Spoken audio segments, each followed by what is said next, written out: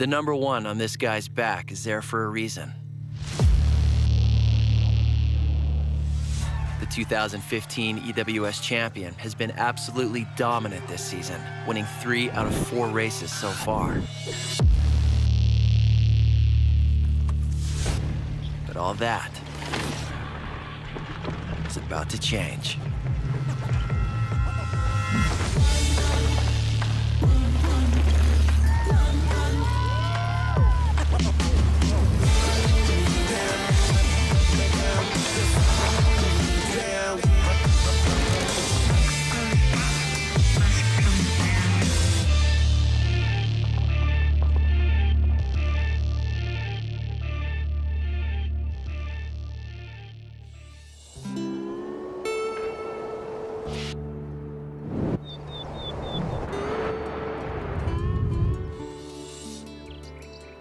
Colorado. That's always good to race in your home country. But Colorado's not my hometown or trails I ride at all. But most of all, it's tough because it's that elevation. Everyone struggles. I hate it, to be honest. Altitude. Yeah, Barely, welcome back. Just racing at elevation is something that I've never really struggled with. They call it Boyle's Law. We'll spare you the physics, but the higher you climb in altitude, the less air pressure there is. The atmosphere always contains around 21% oxygen, but the 8,100-foot base elevation here in Aspen means there's less pressure, and that means there's less air. Keep getting IG followers over there. Oh, man. I had to teach him how to edit his photo this morning. He's like, can't wait for racing tomorrow. That's this morning. I went to post it. What was the first thing I said when I woke up? Doesn't matter, he posted it, man. I was turning out the light to go to bed, to go to sleep, and I'm like, I'll put up an Instagram post, and then just put my phone down, went to sleep, woke up in the morning, the first thing I see, check my phone, it's like failed to send or whatever. So I sent it this morning, but this morning isn't last night, so yesterday was tomorrow, and now today's today, and... Do you think it's gonna go back in time and post? You know what I mean. If there's one thing Jared would like to do this season, it would most likely involve going back in time. Since joining Team Specialized at the beginning of the year, the 2014 EWS champion has had a season he'd surely love to forget. Nothing is immune to mechanical issues, like no part, no tyre. It's just happening at a bad time. And years past, I've had plenty of mechanicals and weeks in between racing, and you know, those sort of moments where you'll be riding along and something will happen, you're like, wow, if that happened in a race, that would have been my whole race and possibly season down the drain. That's just been the story of my season. You can be riding well and you know deep down that everything's fine. It's just bad luck, but it still affects your confidence, just not getting those results. Having a damn near perfect run then, and I don't even know what I hit, but yeah, that's it. It's the day over. That's racing, man. What can you say? He's always been on pace. Sometimes, man, it just doesn't work out. I just got a flat. Seems to be the story of my seasons. I know his luck's gonna turn around. He's gonna win some of these. It's just who he is. 5, 4, 3, 2, 1, go.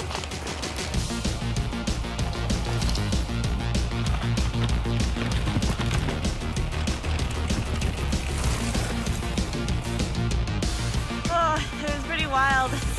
It's a lot looser than in practice. Yeah, it's actually a real good start to the day. The tricky stage and the steep open new cuts, I feel like you gotta be safe through there.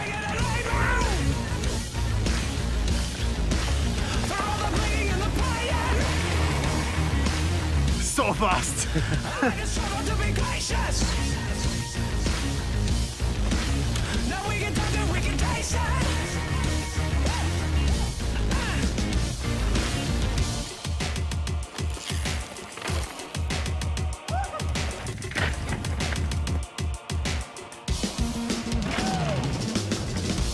I was actually really surprised. Like, the big thing for me was I rode very within myself on stage 1, and when I found out I won, I was just, really? That's okay.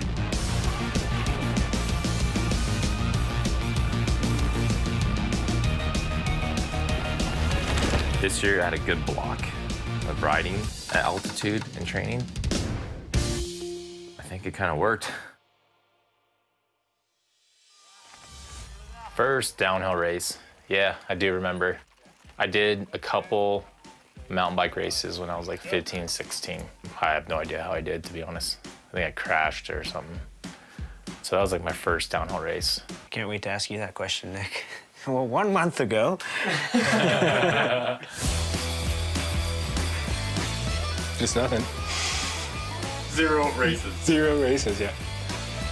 This weekend, I'm gonna race a local race in Bromo.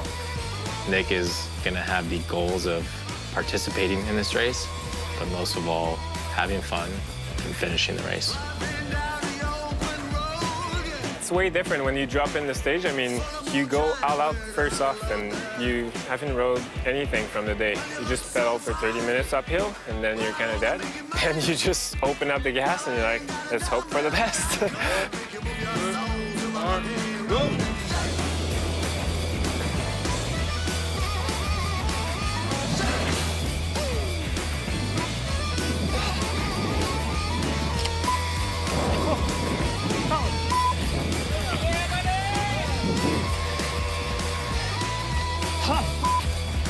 Stage 3 was the hardest one because it was the longest. Happened to clip the tree. I thought there was a jump, but I forgot it was the right corner. I stayed on my bike, but there was 20 people. They were like, "Oh, are you okay?" I'm like, "Yeah, yeah."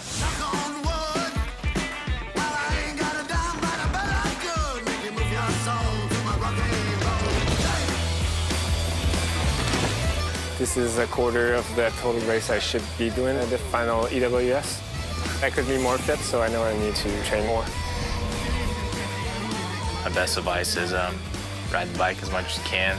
Maybe scare yourself time to time, because there will be plenty of that. Okay, there you go, Nick. Give it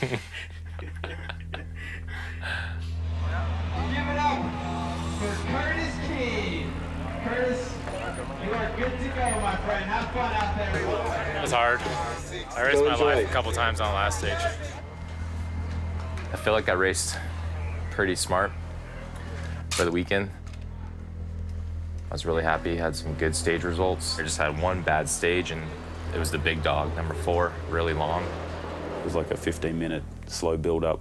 If you feel tired anywhere 3 or 4 minutes before the finish, you've blown it. You've gone out too hard. Just good frame of mind and on top of confidence, and just looking forward to today. Glad we got that one done with though.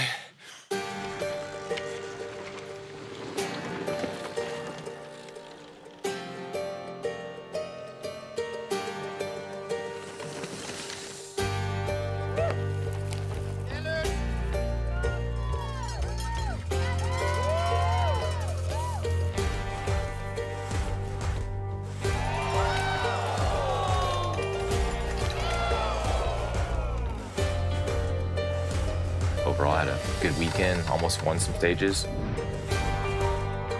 Ended up 5th. I was more pumped for Jared, to be honest. He just purely dominated. Coming out of Australia, doing it for Specialized Racing. Put your hands together for Jared Grace.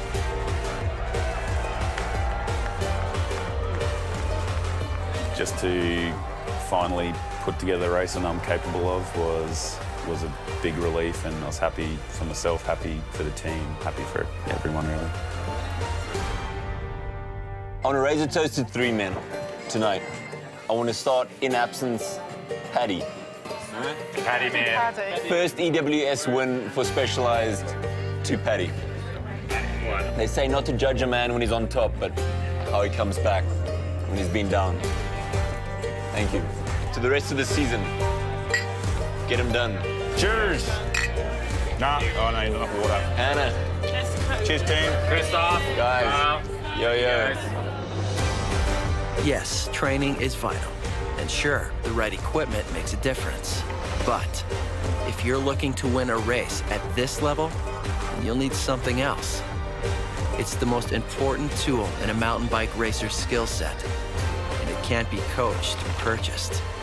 It can only be earned. Confidence.